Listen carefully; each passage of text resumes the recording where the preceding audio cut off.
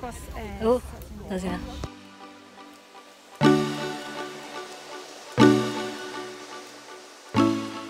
So today I am taking you guys up Buffalo Hills again.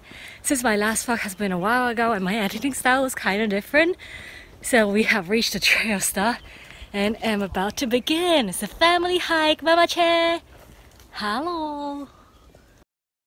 The nearest public transport is Wong Nai Tau bus stop, and from there we follow the sign all the way up to the trail start. You can take a bus there, but we actually walked from Shakmun MTR. See my blog post for more details. From the trail start, it's mostly stairs and some flat trail. Hi Wing! So we reached a junction, we need to go up here.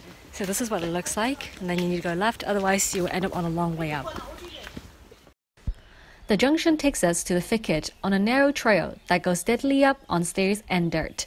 Don't pull on the trees like Mama Che. We have now emerged out from the vegetation, and you can see Shatin behind us. So this is the shortcut, don't miss it. Otherwise you have to go quite a long way indeed. But we still quite a bit of way to go. So in conclusion, the word quiet was used a lot. You can see Sha Tin and the mountains around us, but there's still a bit of a way to go before you get to West Buffalo Hill, but less far to the Silvergrass. We are not quite at the West Buffalo Hill yet, but we found the Silvergrass, so photo taking is happening. And we saw, oh, there were a lot of people around us, but I think they moved on now. So 2 years ago when I hiked, there wasn't a lot of people, but I think that has changed.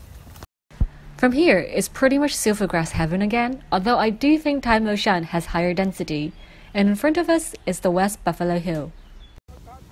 So finally, this is Wong Nai Tau West Buffalo Hill, and it is Silvergrass heaven, just look! Now we're going to find a window there as well, like a rock window, and Wing is trying to look for it. Fingers crossed!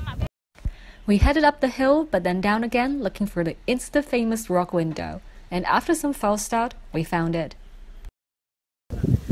So this turns out to be between the West Buffalo Hill and the route that will come up from Shang Then, but like still close to Buffalo Hill.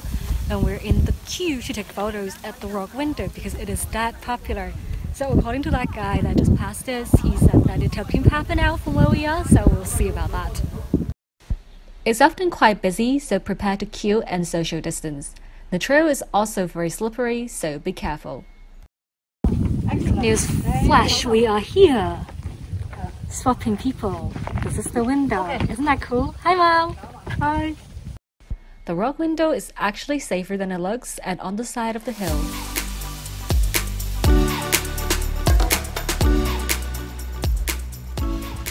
We finally finished the photo and the queue has increased again, as you can see. So from there you can go up here, which also just goes back up, but it's a little bit easier. And it's not as dusty. Put my hat on the floor now, it's completely dusty. From there we headed back up the hill, which is easier than going down the slippery slope. We have hiked our way back up to West Buffalo Hill. So here you can get a much better view of Sai Kung. And we're going that way to the other Buffalo Hill.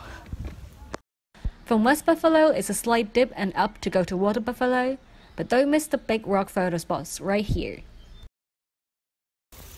There is a little shortcut that skirts around the edge of the Water Buffalo Hill, which we did, and now we're walking towards another rock clutter, which will lead us to the route that goes down to Sai Kung. Yep, I just tripped. Head to the big rock cluster as it leads us down to the Buffalo Pass. The path is more clearer than my 2018 hike and is easier to follow. We are at Buffalo Pass, so we came down from Water Buffalo Hill. It is super crowded here, so I'm just gonna run. Head straight across and go down. I kind of ran because of the crowd. It's pretty flat at the start until the sign. We have made it to the junction, so Wing pointed it. We're going to Pak Sha Wan. That way. Maybe it takes us to Sai Kung. It says an hour, but it should be less than an hour because it's 2.3 kilometers. Let's see. The trail was still flat for a bit before it became a long staircase down and eventually connected to a road. We have just emerged from the route and now we're on concrete trail. So it's still going to take us a little bit of a while to get to Sai Kung Center, so let me just show you this fast way. It's a pretty long walk down, so be prepared for that mentally. The bonus is that the bus stop is right at the end, so you can catch a bus to the Sai Kung Town Center or out. So behind me is the main road that goes in and out of Sai Kung. So this is the wrap for the hike. The last part is a bit long. It took us like 30 minutes, so bear that in mind. But I hope you enjoyed the Buffalo Hill Trek vlog update. I'll update the blog post as well, which you can find in the description. So I hope you enjoyed this hike, and I'll see you in the next vlog.